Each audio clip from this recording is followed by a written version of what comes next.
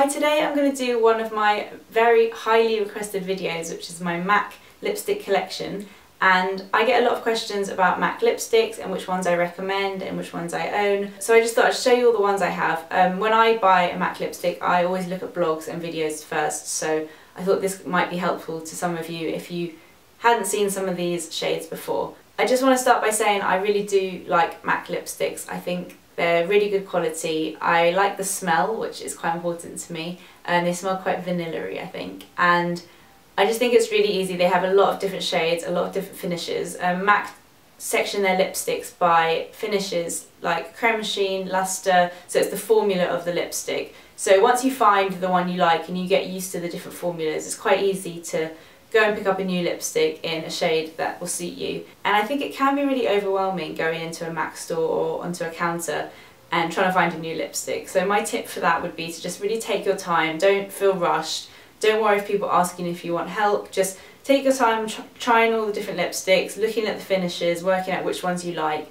You can try on lipsticks in the store, they clean them for you, so don't be afraid to ask for that. And do your research first. I think looking at swatches on blogs, Tentalia has like every swatch for MAC. I think that really helps kind of seeing things online and looking at other people who have similar skin tones to you, and if it suits them it's probably likely to suit you. So yeah, just don't feel too overwhelmed and don't feel rushed into buying one of the lipsticks because they are quite expensive now, they've gone up in price, so I think that's quite important. I have 16 lipsticks. I think I started buying MAC lipsticks when I was about 14, maybe a bit younger. I don't buy them as often now, and when I do buy them I really kind of think about it first and try them on. So I have got some here that I bought at the beginning that I don't like that much and some that I really love. There's definitely quite a few that I bought just because of the hype around them. When I'm in a good mood I'll buy a lipstick like that, it's so easy, and I've got a few really bright colours that I will never wear, but they're the most fun to buy, so I'm definitely guilty of that. So I'm going to start by talking through my creme sheen, and I have 4 of those. Creme sheens are just really moisturising, easy to wear, and they're the kind of lipsticks that I really like. I think that's probably my favourite finish along with luster. I just find them really easy to wear and comfortable on the lips.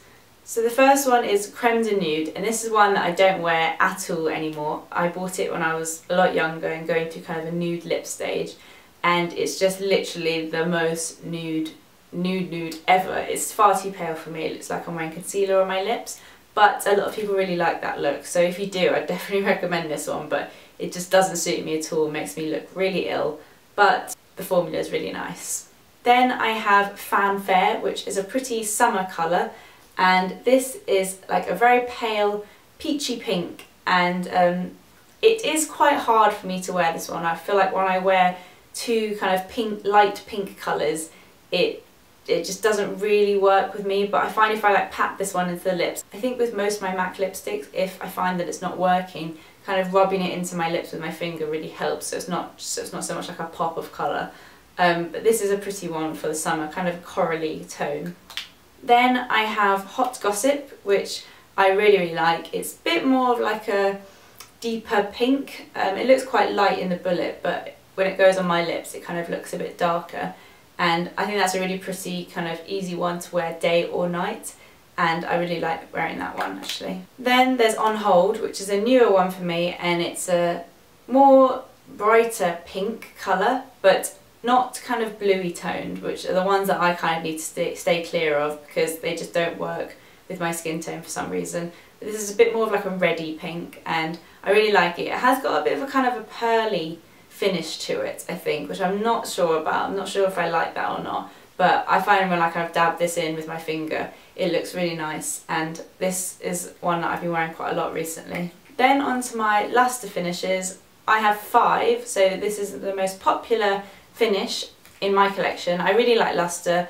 It's kind of like a sheerer lipstick, so the colour's not too strong, which means it's kind of easy to put on for like an everyday look, really easy and comfortable to wear, and they're really moisturising as well. I think they leave a bit of a glossy finish. So the first one I have is Patisserie, and this is another kind of nude lip. I haven't worn this for a long time, but I went through a stage of wearing it a lot, which is why there's not much left of it. It's a pretty nude. I think this nude kind of suits me the most out of a lot of nudes, but like I said, I haven't worn nudes in a long time, so I don't wear this that often anymore. but I do really like this one, and I'd recommend trying it if you want a nice nude, because it's not too kind of concealer nude, it's very subtle. The next one is a Viva Glam, and this is Viva Glam V. For the Viva Glam lipsticks, all the money goes to charity, which is really good.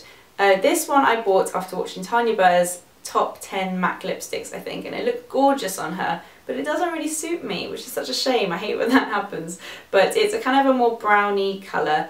The problem I found with this is it's kind of a bit sparkly, which I did not expect. And I don't really like that, and it's just a bit too brown for me. I think if it had a bit more pink in it, it would be better for me, but it was a bit too much brown, so it looks a bit too like grown up for me, I think. But Tanya Burr loves this one and it really suits her. It's just a shame it doesn't really suit me. The next one is Cut a Caper, and this one I bought from the hype, definitely. All the bloggers are buying it and it looked gorgeous. It is actually really pretty. It's like a really nice coral colour and it's really nice for the summer. It's just a little bit too bright for me. When I wear colours that are a bit too bright and poppy, it just, because I've got such dark features, I don't know, I just think it doesn't look great on me. If I put this on really lightly, then it's quite nice. Then I have Syrup, which is my all-time favourite out of all these lipsticks. It's my favourite MAC lipstick ever.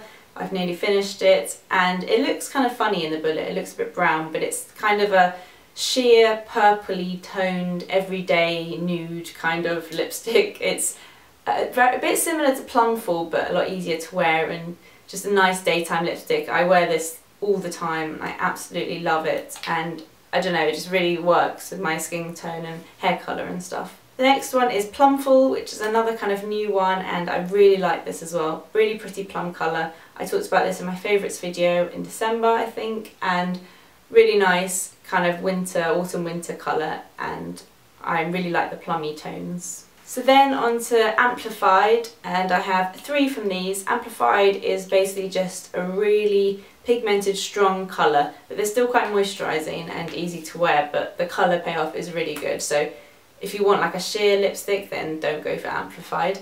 But the first one is Bricola, and Bricola, that sounds weird when I say it, but this is a new one that I just bought with my Back to MAC. Back to MAC is a program that MAC have where you can take back 6 empty products, 6 empty MAC products, and you get a free lipstick. So I had 6 empty eyeshadow pots and I took them back and I got this, which is really good.